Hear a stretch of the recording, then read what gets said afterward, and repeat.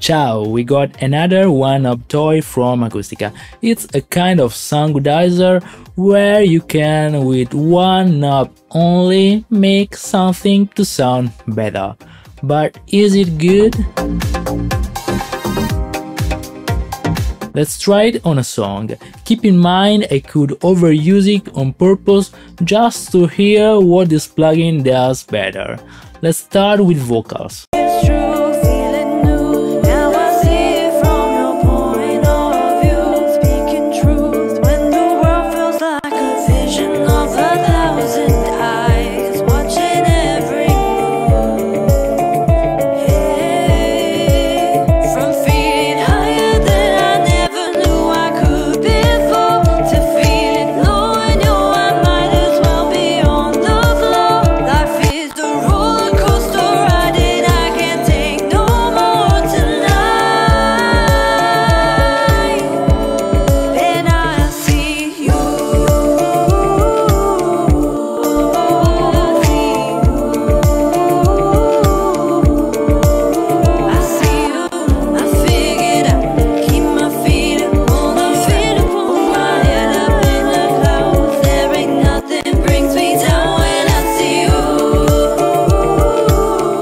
It sounds very interesting. It's clearly boosting the higher frequencies, giving a nice touch. Now I'm curious to test it with a kick. The one used on that song was meant to be powerful, as you may want to be in another genre. So there's a job to do for the plugin. Let's try it.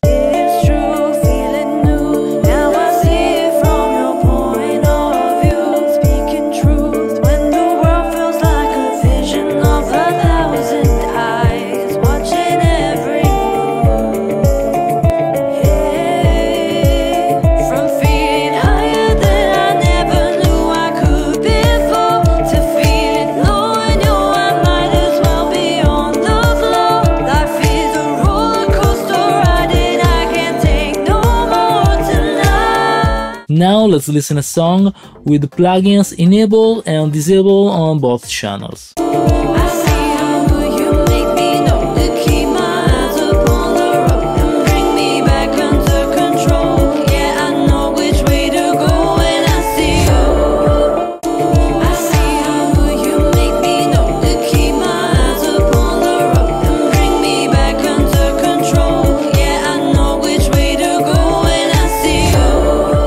This plugin is not just an EQ, it does something more, so let's try to discover what is hidden inside that one knob.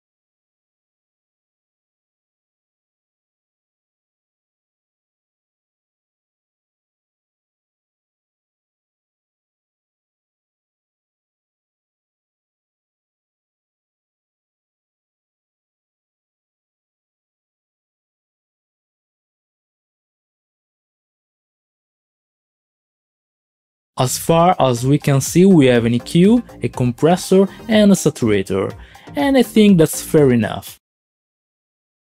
Well, there's a lot to say, but before sharing my thoughts, if you find this video useful, give it a like, subscribe to the channel, enable the notification. This will help me to improve my content and give you something better every video I make. Automatic gain compensation. Automatic gain compensation. please. Let's talk about CPU consumption. Depending on the module, can be very light or a bit more heavy. It all depends on what you enable and of course on the oversampling setting. But generally speaking, they took the right path. Going back to the first question, is this plugin good?